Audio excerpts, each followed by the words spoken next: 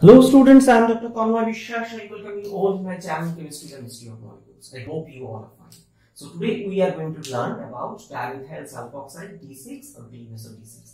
It's another very highly useful NMR solvent. So we will discuss how this is prepared. So let's see. DMSO, that means dimethyl sulfoxide, looks this. Why dimethyl? So see, 1 methyl, 2 methyl, and this is sulfoxide. That's why its name. So what we are going to prepare, this deuterium version, means this all 6 proton will be replaced by 6 deuteriums. So for that purpose what we need a deuterium reagent, and that is nothing but D2O. Remember, D2O is the source of deuterium in our planet Earth, and from seawater we can extract it. Now, then in presence of any catalyst. So just before I say the catalyst, let me give you a clue. Now,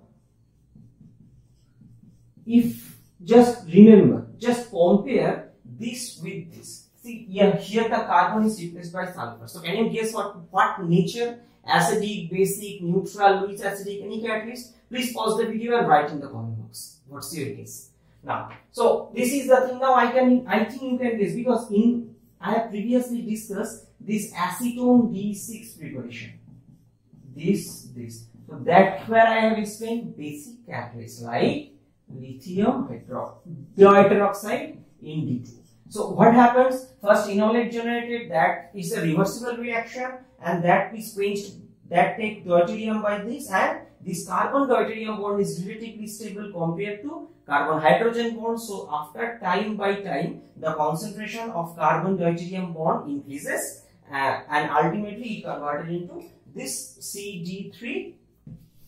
Okay, so this is the same concept, same is used here, and in this case what is used? In this case, the cap or the base is used, calcium hydroxide. Okay, but compared to acetone, the main advantage of deuterium is its heat, because the boiling point of DMSO is near about 189 degrees centigrade. So up to boiling point you can do very well, and boiling point of water is 100 something. So means near about 100, all the reagent will be in liquid state. That's an advantage. High temperature means easy to do the process. Now in presence of base, what happened? The simple process, like, so first step I am showing. So in case of sulfurilydes, you have also observed such kind of things. I shall provide the link. I have already discussed. You may visit. Now you compare this thing with carbonate. Means one possible resonance structure could be that this bond can give here and it can open. So what this? So this is like a stabilization of enolate. This CH3. Okay, so in this way it is stabilized. Fine. In next step, what it does? It takes proton from deuterium DOD. So this, and what it produces? CH2D. This CH3.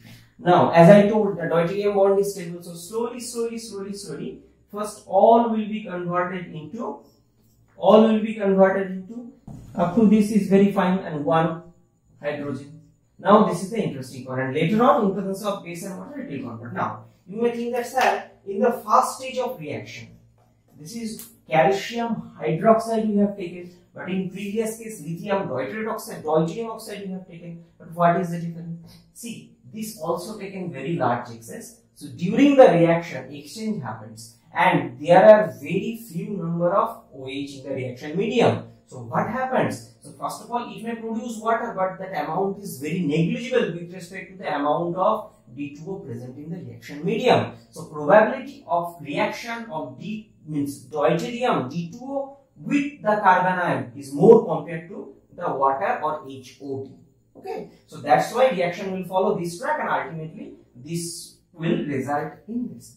Now, so in this way we can prepare, and you can say that, sir, there could be some amount of impurity of up to this. Obviously there is present, and that is advantageous. So by the way, for high school student, I shall say this is up to this for enough for you. Now I am going to explain NMR spectroscopy, which is not in your syllabus. Now fine. So now what is the advantage of this and about another NMR spectroscopy?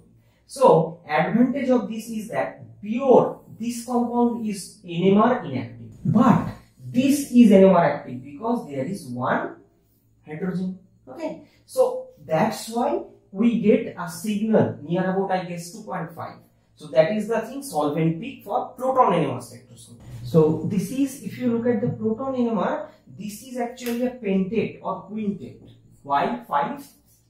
Because this proton is attached to the carbon, which is attached to 2 deuterium, and we know the formula is 2Ni plus 1. And for deuterium, means for proton NMR, in this case, this deuterium, I equal to 1 for deuterium. So in this case, and here means 2 are there. So overall 2 into 2 plus 1, 4 equal to 5. So that's why this is pentate or quintet. So this is for this proton NMR. But in case of 13C NMR, that is little different. Please try to understand. 13C NMR peak comes for this D6 species. What do I say? In proton NMR, this is NMR inactive because no proton there.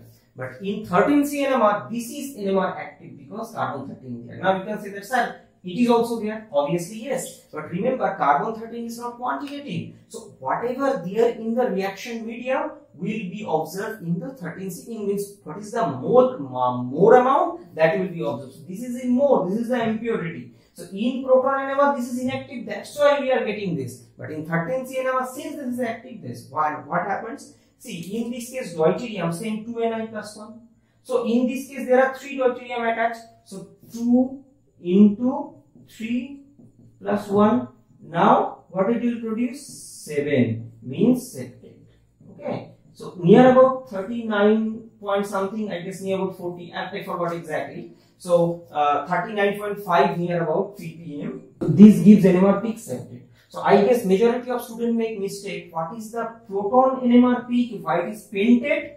DMSO-d6 gives proton NMR solvent peak near about 2.5 ppm pentate. Whereas it gives 39.5 ppm in 13C NMR, it's a septate. Why? I think you should not make any mistake because this question could be asked in your Viva. Okay. So in overall, what we have learned. Another thing I forget to mention. So this is we have understood. Now how to purify the DMSO-d6.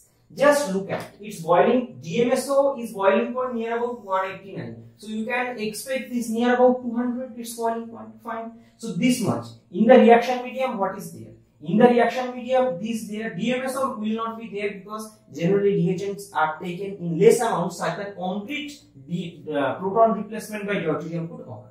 So in reaction medium there will be this DMSO-d6. There will be water and calcium hydroxide. It's a salt, so it will not vaporize. Now competition is D2O versus this. D2O boiling point near about 101 degrees centigrade. You may consider. I am not sure. Like that, closer to that. And it is near about 200. So you can easily separate this DMSO-d6 from the reaction. Okay.